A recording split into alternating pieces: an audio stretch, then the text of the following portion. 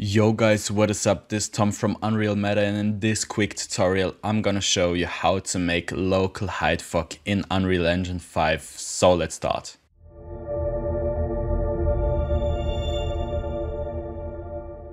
Okay, so first what's very important is you have an exponential height fog in your scene, and then just activate volumetric fog because we need the properties of this volumetric fog for local fog. And then just add a new material. I will call this fog1, and you can go into it. Then add the material domain, set this to volume. Okay, then from blend mode set it to additive, and that's fine. Okay, for the next step press 4 on your keyboard and left click at the same time, and the output goes into the albedo input.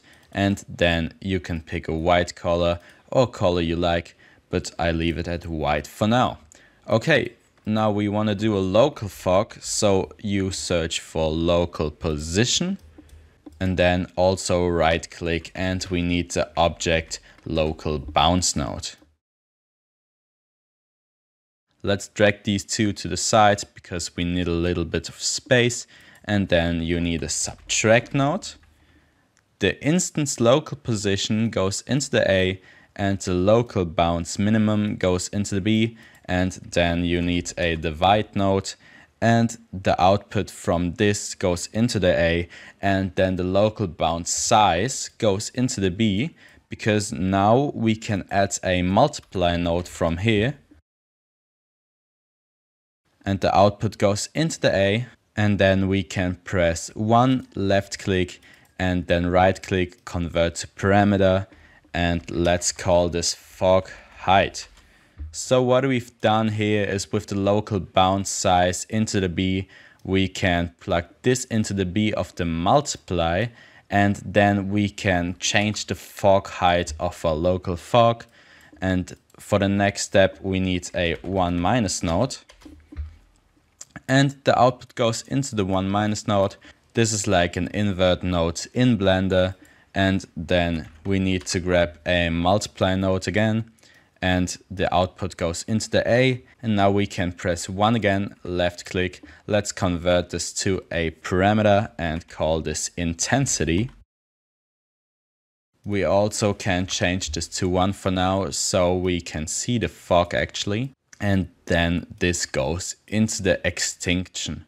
Of course, you can add emissive too if you want a fog that glows in the darkness, but I'm not gonna do that right now. I'm just gonna save this material. Okay, now we can add a shape to a scene. Let's add a cube and change the size of it a little bit. Let's make it 3 by 3 by 3. And from our material, we can create a material instance. Let's call this fog underscore inst, for instance, and apply this to a cube, and what you see is we get this local fog. Okay, now let's go into this and make this window a little bit smaller, and then we have the fog height and the intensity, and you see if I change the fog height, it changes in the cube too.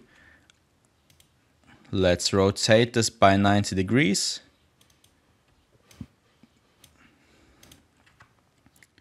So now you can change the actual height of it. Okay, the intensity is just how strong it is, the opacity of the fog. Let's make it a bit stronger for now. Or you can decrease it and just have a little bit of fog. Let's go into the material again and convert our color to a parameter 2, and let's call this color, then save the material. And actually we can press Ctrl C, Ctrl V, press F2 to rename it and rename it to emissive. Then plug this into the emissive color and make it black for now, and save your material. If we go to our material instance and go to color, let's enable this. We can change the color of a fog, maybe make it blue, I don't know, just how you like it. And the emissive is at black currently. That means no color is emitted.